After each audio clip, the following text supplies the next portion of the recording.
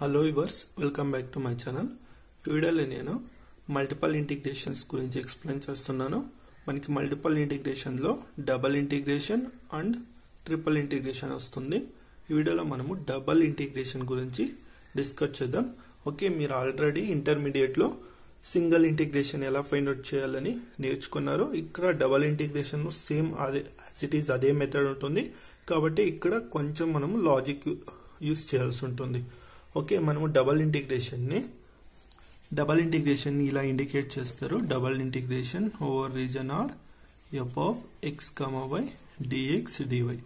Okay, reason బదులు మనం ఇక్కడ ఎక్స్ ఇక్కడ వై లేకుంటే ఇంటర్చేంజ్ మీరు ఎలా అన్నా రాసుకోవచ్చు. ఓకే, డిపెండ్ అయినా ఇచ్చిన రీజన్ పైన డిపెండ్ అవుతుంది లిమిట్స్ అనేది. ఎలా అని నేను ఎక్స్ప్లెయిన్ చేస్తాను.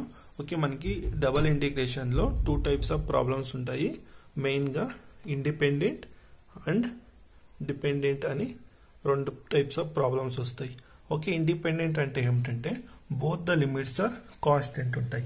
బోత్ ద ఇంటిగ్రేషన్ చూడండి, ఇక్కడ ఏం ఇంటిగ్రేషన్ ఉందో ఈ 2 ఇంటిగ్రేషన్ లిమిట్స్ అనేది కాన్స్టెంట్ ఉంటే దాన్ని మనము ఇండిపెండెంట్ కేస్ అంటాం. సపోజ్ ఒక ఎగ్జాంపుల్ తీసుకుందాం. 0 to 1 0 to 2 f of x, y dx dy. ఇక్కడ చూడండి, బోత్ ద లిమిట్స్ ఈ 2 ఇంటిగ్రేషన్ లిమిట్స్ అనేది కాన్స్టెంట్ ఉంది కాబట్టి మనం దీన్ని ఇండిపెండెంట్ కేస్ అని చెప్తాం.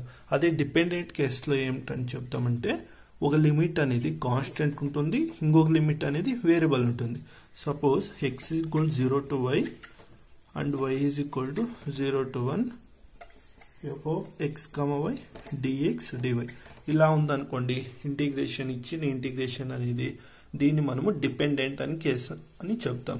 ఓకే, ఇక్కడ మనం ఎందుకు దీన్ని డిపెండెంట్ అని కేసు అని ఎందుకు చెప్తామంటే ఫస్ట్ చూడండి, ఫస్ట్ y అనేది x పైన డిపెండ్ అయింది.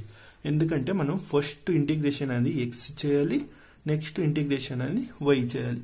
ఓకే, ఇంటిగ్రేషన్ ఎలా చేయాలని కూడా నేను ఎక్స్ప్లెయిన్ చేస్తాను. డిపెండెంట్ అండ్ ఇండిపెండెంట్ కేసుకి మీకు క్లియర్ అయింది కదా. ఇంకొక ఎగ్జాంపుల్ తీసుకుందాం కాబట్టి డిపెండెంట్ కేసుకి.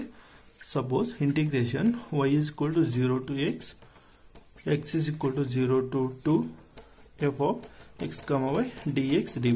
This is also dependent case. ఎందుకంటే ఒక లిమిట్ అనేది వేరియబుల్ ఉంది, ఇంకొక లిమిట్ అనేది కాన్స్టెంట్ ఉంది. దీన్ని మనము డిపెండెంట్ కేసు అని చెప్తాం.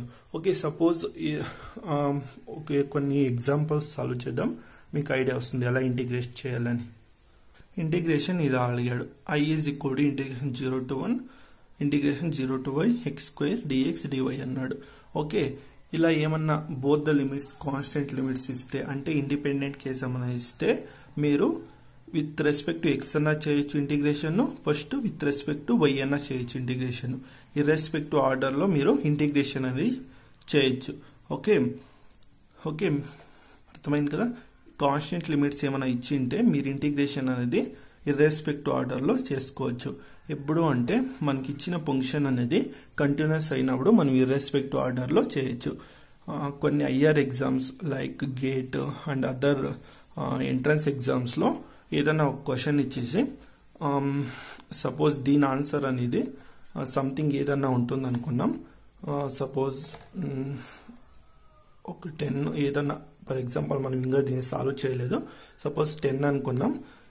ఇదే ఆప్షన్స్ లో ఏమి ఇచ్చాడంటే ఇంటిగ్రేషన్ 0 to 1 ఇంటిగ్రేషన్ 0 to 5 దీని ఆన్సర్ అనేది సంథింగ్ ఇచ్చాడు.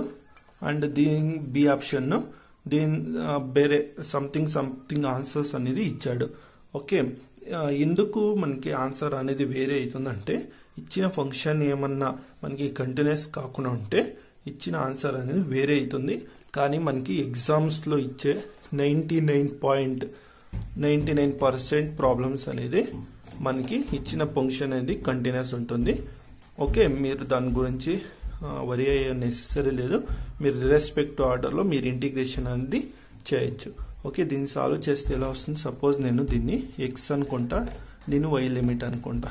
Integration y is 0 to 1 dy ఇలా రాసుకుంటా.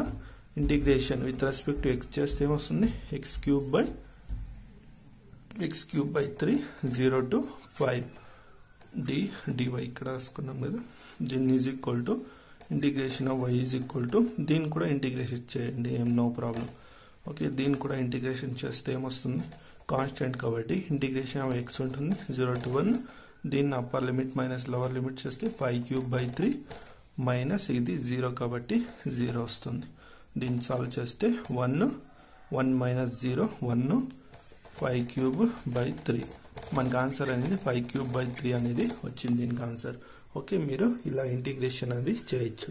సో కాన్స్టెంట్ లిమిట్స్ ఇచ్చింటే ఇంటిగ్రేషన్ అనేది ఇలా ఇచ్చాడు. ఓకే, మీరు రెస్పెక్ట్ ఆర్డర్లో ఇంటిగ్రేషన్ అనేది చేసుకోవచ్చు. దీన్ని మనము ఇలా రాసుకోవచ్చు 0 to 1. దీన్ని నేను x లిమిట్ అనుకుంటే దీన్ని y లిమిట్ అనుకుంటా. అప్పుడు మనకి integration 0 to 1 y dy and integration 0 to 1 x dx వస్తుంది. ఇంటిగ్రేషన్ చేస్తే ఏమొస్తుంది, y²/2 0 to 1 and x²/2 0 to 1 ఇలా వస్తుంది మనకి. తర్వాత upper limit lower limit apply చేస్తే 1/2 మైనస్ 0 వస్తుంది ఇంటూ 1/2 వస్తుంది. సాల్వ్ చేస్తే 1/4 వస్తుంది. ఓకే, అర్థమైంది కదా ఎలా సాల్వ్ చేయాలనేది. కాన్స్టెంట్ లిమిట్స్ ఇస్తే ఇలా మనం ఇంటిగ్రేషన్ అనేది సాల్వ్ చేయాలి. సపోజ్ వేరియబుల్ లిమిట్స్ ఇచ్చాడు అనుకోండి, ఇదే క్వశ్చన్కి వేరియబుల్ లిమిట్స్ ఇచ్చాడు. y ఈజ్ ఈక్వల్ 0 to 1 ఉంది, x is equal to 0 to y తీసుకుందాం. ఓకే, లిమిట్స్ అనేది ఇలా ఉంది.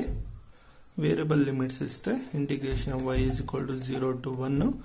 ఫస్ట్ సపోజ్ ఇది లిమిట్ ఏమీ లేదనుకున్నాం.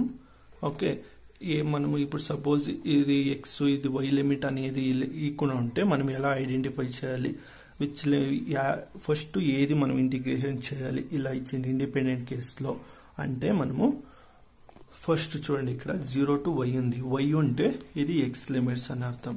ఓకే, రిమైనింగ్ y లిమిట్ అని అర్థం.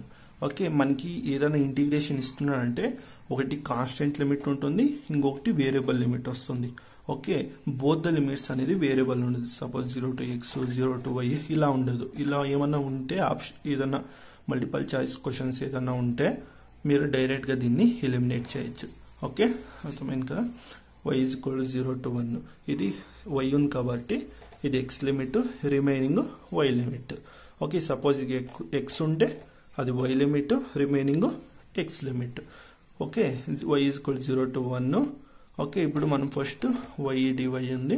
First with respect to x చేస్తే ఏమొస్తుంది, ఇంటిగ్రేషన్ అనేది x²/2 లిమిట్స్ 0 to y వస్తుంది. తర్వాత integration y is equal to 0 to 1 y dy upper limit minus lower limit చేస్తే y²/2 వస్తుంది. ఇక్కడ ఒకటి y ఉంది, ఇక్కడ ఒకటి y ఉంది. 1/2 కాన్స్టెంట్ కాబట్టి బయటకు తీసుకోండి. 1/2 ఇంటిగ్రేషన్ 0 to 1 y³ dy వస్తుంది. దీన్ని ఇంటిగ్రేషన్ చేస్తే మనకి ఏమొస్తుంది, y⁴/4 0 to 1 వస్తుంది.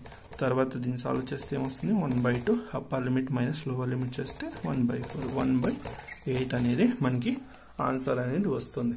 ఇలా మనము డబల్ ఇంటిగ్రేషన్లో ఏదైనా ఇండిపెండెంట్ అండ్ డిపెండెంట్ కేసు ఇస్తే మన ప్రాబ్లమ్స్ అనేది ఇలా చేయాలి.